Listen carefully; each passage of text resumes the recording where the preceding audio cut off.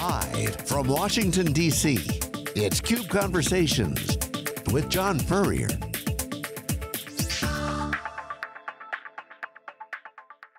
Hello everyone, welcome to this special CUBE conversation here in Washington, D.C.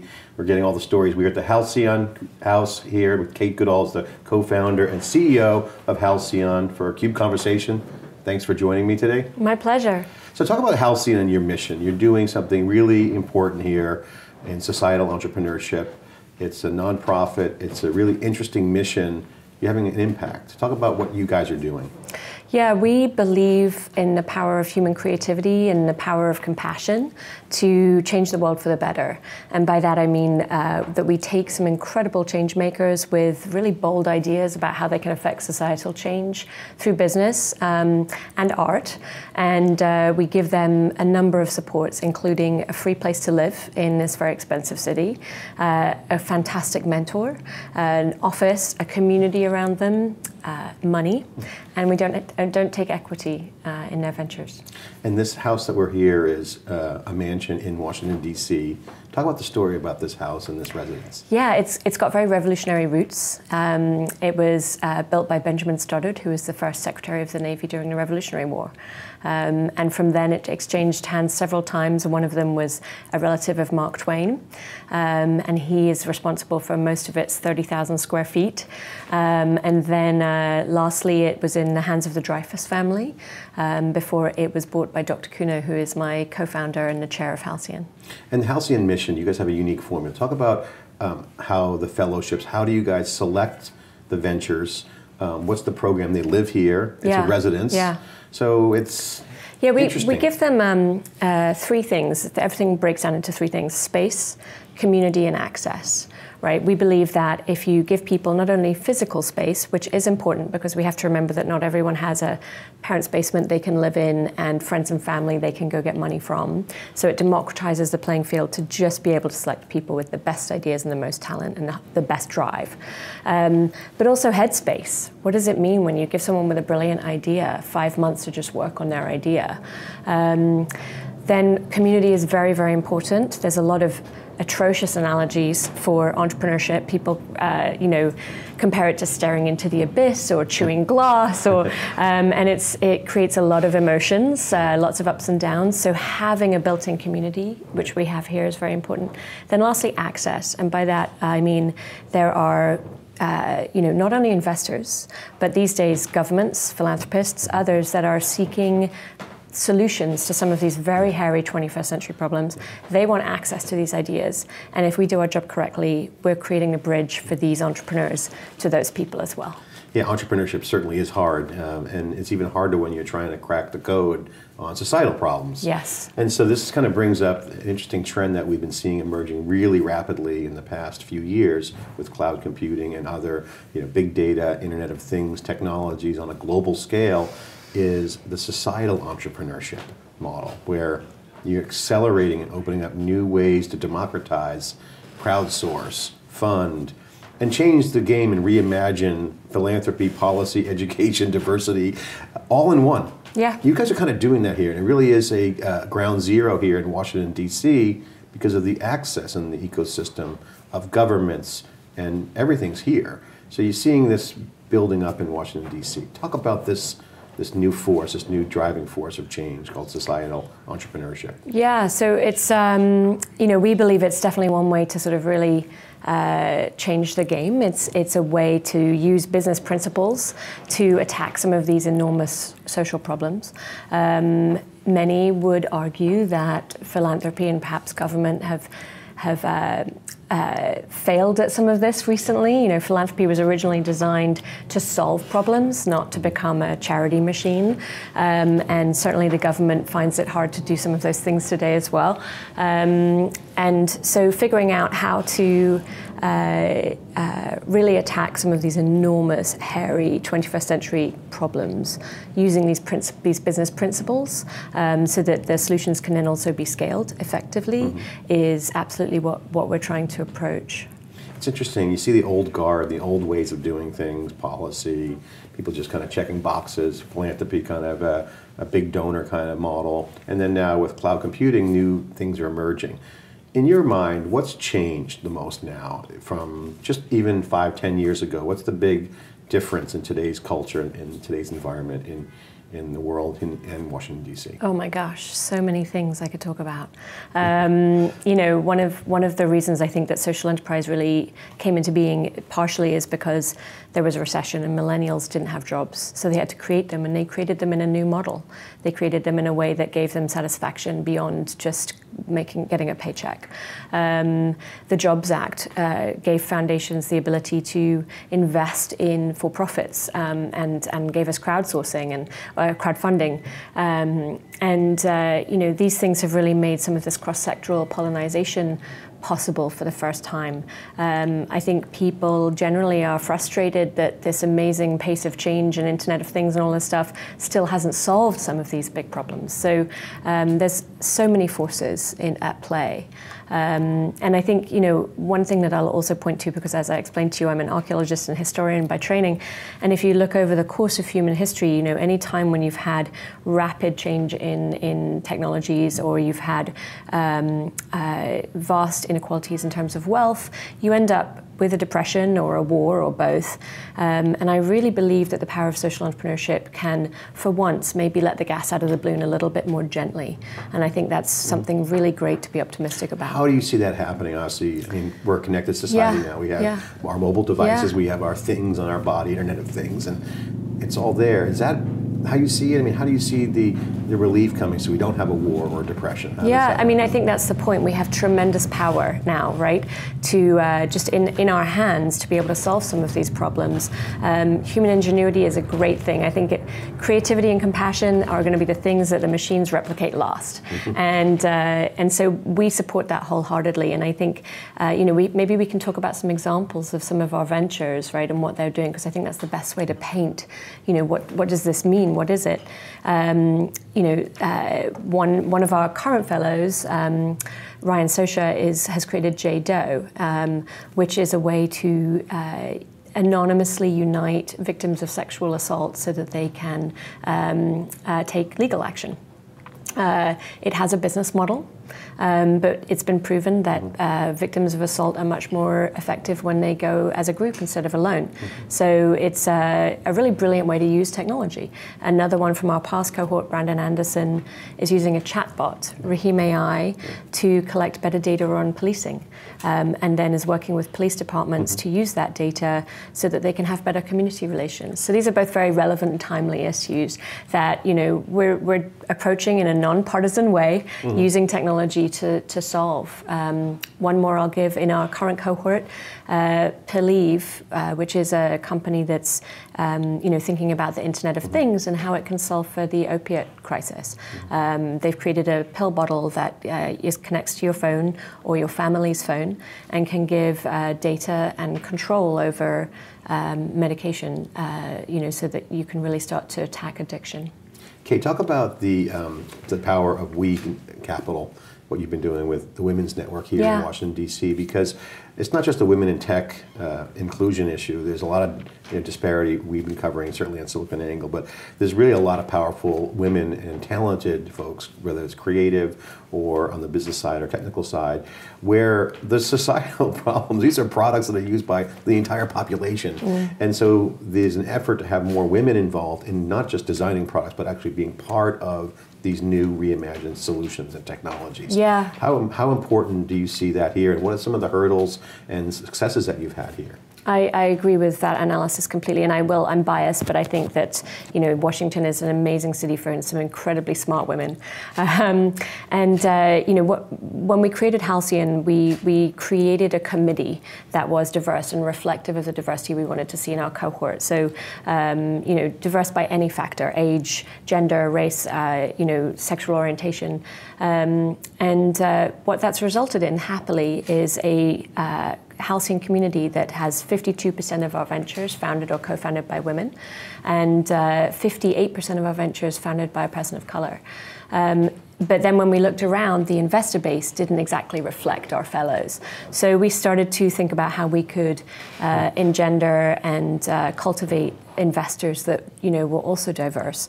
And one of the ways to do that was to create a group of women in DC that wanted to fund social impact leaning women-led ventures, and it's called We Capital. It's led by Dr. Kuno, who's my co-founder and chair at Halcyon, and Sheila Johnson, who was one of the founders of BET and is now has founded Salamander Resorts.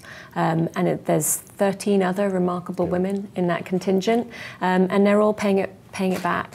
But in a very smart way that gets them market rate returns. I mean, this is interesting. The community paying it forward has been the ethos of very robust and successful community, Silicon Valley here in Washington, D.C. How do you scale that? How do you go global with this? Because now you have a global model, Silicon Valley, D.C., and all around the world, where you now have different communities coming together, kind of all with the same mission, potentially. How do you blend it all in? How do you take that to the next level? That's a good question. I mean, we're kind of gradually building what I call a kind army. Just this amazing community that has ripple effects. We don't feel that we have to own or control this in any way. Just over 3.5 years, we've had 55 ventures come through here. They've raised nearly $40 million, impacted 500,000 people around the world in a positive way. They've created nearly 500 jobs. So you start to see the exponential growth, even just as we sit here in this building. But I do think that there's a long way to go in terms of people understanding this societal entrepreneurship or social entrepreneurship. People have different definitions for it. And there's a long way to go in terms of government and philanthropy really being able to understand it, because in some ways, as I mentioned, they've sort of lost touch with who their customers are, Kate, I've always been saying in Silicon Valley, on my Facebook pages and also on theCUBE, that Silicon Valley doesn't get DC. They try to come in, wave their arms around. You don't get it, and they try to they're impatient, I would say, if I categorize. They get DC, but I don't think they have the patience for it. It's a new culture here. I'll see the pace of change is accelerating in DC, but there's a formula for DC. What is the secret to be successful in Washington, DC, if you're a tech entrepreneur or an investor or someone from Silicon Valley or not from here? We do get the advantage of being able to see who does that well and who doesn't. And tech is obviously leading ahead of policy. Policy is trailing tech. And I think that can understandably make policymakers nervous. They've got a lot of understanding to do to be able to make sound policy decisions, and these tech solutions are very complicated. So the people in tech that I see being successful around policy are those that will take the time to really sit down and pick through a problem with a policymaker and help them to understand it. Policymakers are actually very smart, but they're dealing with a lot. And so education. Education, absolutely. You can't sort of come in here and be impatient that they're not getting it. But I think that that's going to be essential. We've got to figure out how to talk to each other and how to talk across different languages, different domains, different sectors, and create some better intersectionality. So what's next for Halcyon? What's the vision? What's your vision of how this will go forward? Obviously, you've got a great model, batches coming through cohorts. Yeah. And you have demo days here. I noticed you're set up downstairs for a demo day. So it's very robust, classic incubator, accelerator model with the residents. A little unique there. Yeah. What's next? Where do you go from here? So we don't take equity in any of our ventures, but we are thinking about creating a fund because so many of our ventures are performing exceptionally well. And we're actually going to be launching a festival that really takes the power of creativity and compassion and art and technology here in DC, and that will be in June. And we're hoping that way we can reach a wider audience, and that's going to be very exciting. But the long-term vision really is, how can we harness the power of compassion and creativity to solve 21st century problems, and how can we do that at scale? The classic disruption model is gatekeepers are being disrupted by the new guard, as Amy Jassy would say in Amazon.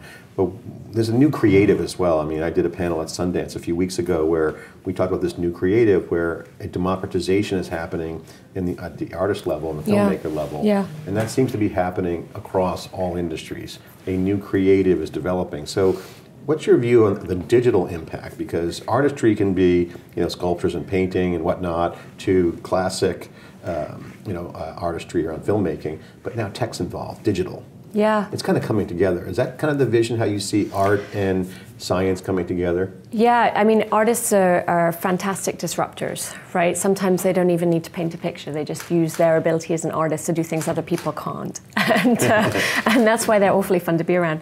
But yeah, I think that you're absolutely right. I point to Dee Reese as a great example, who didn't get her funding for her film Mudbound through the Hollywood machine. Instead, she went straight to Netflix, and now she's getting an Oscar. That's a new way of doing things, right? We have one of our fellows, Deshana, who created Quelly TV, which is Netflix for the African diaspora, because Netflix just doesn't have the kind of black filmmaking that she wants to see. So yeah, I absolutely see people using digital to do different kinds of disruption, including sort of, on the art side of things. We have another program, the Arts Lab, very similar to this, but working with excellent artists who are thinking about social justice. One of the artists there, Georgia Saxelby, is doing a project called To Future Women, and she's collecting letters that women are writing to other women 19 years from now. They're being archived by the museums in DC and will be displayed on the eve of the Women's March. I mean, wouldn't it be great to know what the suffragettes were thinking? Yeah. And that all requires technology to be able to successfully collect those, disseminate them, archive them, etc. So new channels to the marketplace, breaking down the barriers for the gatekeepers seems to be the trend. Yep. How is that happening in your world in DC and in philanthropy? Because you're now creating a new model of entrepreneurship. Yes. And not just philanthropy, hey, nice job, or policy checkbox. It's real change. And arguably a new model for philanthropy, right? Because very rarely is philanthropy so immersive, where we're literally taking these people and we're living with them for 5 months, and giving them all of these supports. And I think, it's also a new model in that it's risk-taking. It's not like a safe and secure metric-based proven solution. It's some of these ventures are going to fail, and I think that that's okay, right? That's just testing and trying and finding the best and moving forward. I was going to make another point. You guys are changing the world. Obviously, I made a comment on Facebook kind of joking. We're saving the world at the same time, because you mentioned you can actually get ahead of some of these trends where there's gaps, whether it's inequity, inequality, or however these gaps are, causes either war or depression, as history points out. Yeah. Now you have an opportunity to use not just diagnostic capability, but predictive and prescriptive mechanisms. What are some of those things that someone could see and kind of connect the dots around? An example of something that's prescriptive, to say, wait, whoa, time out, we got something going on over there. There's a problem space we can solve with a solution. What are some examples that you see playing out where this model could work? I'm not sure I quite understand the question. If we had the ability to use technology to solve some societal problems, what are some examples that you're seeing here in your incubator that are kind of pointing to this new trend? Yeah, I mean, I think that our fellows are fantastic examples of that. Many of them are tech-enabled, whether or not they're using apps or the cloud, or just a new actual technology product. I mean, one of our fellows is using, he's created a new product that disrupts the vestibular system so that you don't feel motion sickness. Now, this is actually a product that is obviously very valuable for just everyday people who are going to be in driverless cars trying to do their work. But it is also, it turns out, very useful for the military. And very useful for people who are trying to create virtual reality. 40% of the people cannot put a virtual reality headset on and not feel nauseous. So, I do think that it is tech's job to solve some of these problems that we haven't been able to solve yet. In many ways, the internet and the Internet of Things is our biggest leap forward since fire, right?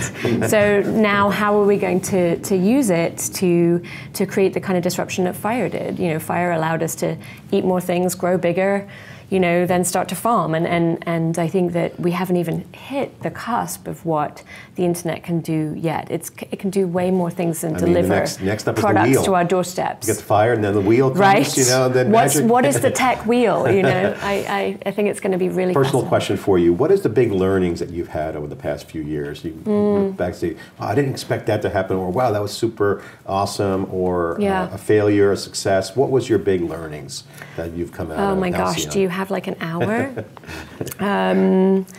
We've learned how not to do and how to do mentorship very well. You can't take mentorship lightly. This is human chemistry we're talking about, and even if you think you've got the perfect match on paper, it may not work. We have certainly learned a lot about how it is really important to have investors that reflect entrepreneurs, because to your very point that it's going to take everyone to create technologies that work for everyone. It also we also need investors who look like everyone, because otherwise there is inherent bias. Really good people have inherent bias, and that needs to be solved for. Because I straddle both art and entrepreneurship in my role, there's some really interesting things that I've noticed in terms of how entrepreneurs see the world as infinite resource and artists see it as very finite, and how some of our systemic problems are reflected almost identically in both fields. This is an interesting statistic. 5% of venture capital goes to women, we know that, and 1% to African Americans, 0.01 to black women. In the museum world, in museums in the Western Hemisphere, 5% of their art collection is women artists, 1% is African American artists. That's not a coincidence. That's a clear picture of how power structures have evolved to make certain types of decisions about who should get capital, who is worth collecting, and we're definitely solving for that. And certainly having a lens on that and exposing that to Absolutely. the sunlight is the way to cure it's that. It's very important. Talk about artistry. One of the things we've been talking about in the software and the tech business is the role of artistry and craft. And we see that swinging back with cloud computing, kind of, I wouldn't say took the craft out of software development, but you're seeing these integrated solutions where craftsmanship and art are coming together. We're seeing examples, certainly in Asia, in China, we've seen examples where the development world, the technical world is coming together with the artistry world to create these new solutions. So you got creative and you got technical coming together. That's what you're doing. Yeah, no, absolutely. What's the success formula? Is there one? Is it right brain, left brain? What's the... I don't know. We've just got this bubbling cauldron of creativity and we're pulling stuff out of it as we go. But I think it is important for us not to forget about art. Art has been at the forefront of every social change, every movement. If it does its job, it's of the moment and it tells us a lot about ourselves. But there's also that important thing about art with technology and with consumer products, right? The reason that the iPhone was so successful is because it's a thing of beauty, right? And everyone is sort of in awe of it. So design is critical. It's absolutely critical when you're thinking about scale or consumer products or tech that works. And having a good taste for good art is also a skill. Knowing what's beautiful. Of course. And that's tech guys love to have that skill. You could argue that that's getting democratized and disrupted as well. Kate, thanks so much for spending some time here. It's CUBE Conversation. Kate Goodall, co-founder and CEO of Halcyon, here in Washington, D.C., changing the world, societal entrepreneurship, a lot of great actions the CUBE covers. Thanks for watching.